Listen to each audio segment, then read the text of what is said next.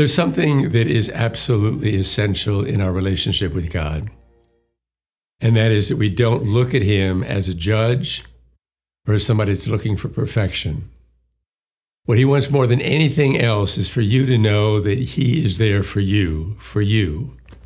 We have three persons in the Blessed Trinity: a Father, a Son, and a Spirit. The Father is the creator of all things. He is the center of everything. He lives inside of us. How do we know that? Because he lived inside of a human being, Jesus. So Jesus is God incarnate. So we say, Jesus also is in me. But then the Holy Spirit is the part of us that is flowing out of us when we have this indwelling presence. And it has this thing called wisdom. And you know what that wisdom is? It's so amazing. It's trying to convince us of something so basic in our relationship with God. Because if we see God as a judge, and if he's looking over our shoulder and watching us, making sure we're doing the right thing, not pleased if we don't, we lose three things that are absolutely essential. You need to know, when God looks at you, he wants you to know three things. You are safe. You are saved. Nothing that you've done ever can keep you from him.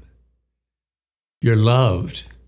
And that doesn't mean that you're loved just because he created you, but you're loved exactly as you are in your messed up craziness. You're loved because he understands human nature better than we do, and he knows that most of what we have to deal with is not ours in the making. It came from the situations we found ourselves in. We're loved. And the other thing is, and this is so important, we're valued. Valued. Why? God chooses not to work directly with people.